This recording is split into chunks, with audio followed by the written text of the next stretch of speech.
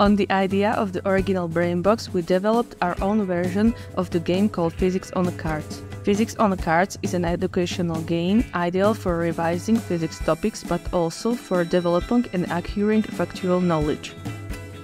This version of the game also has illustration on one side and a total of 6 questions on the other side. So far, we have created 10 playing cards covering the topic of force and pressure in the liquids.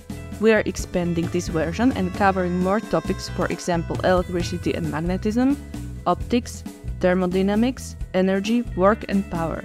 How to play physics on the cards? Students are in the group of 3 or 4 players. Each group has its own set of cards. Player on the move choose one playing card.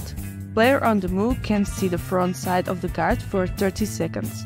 Player is not allowed to flip the card to see the questions on the other side of the card.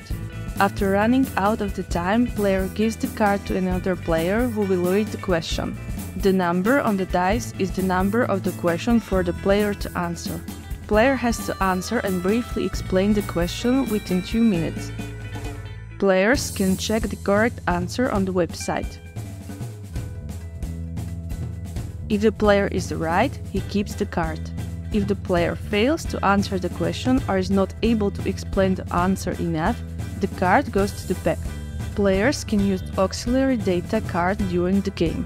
Winner of the game is the player with the most cards.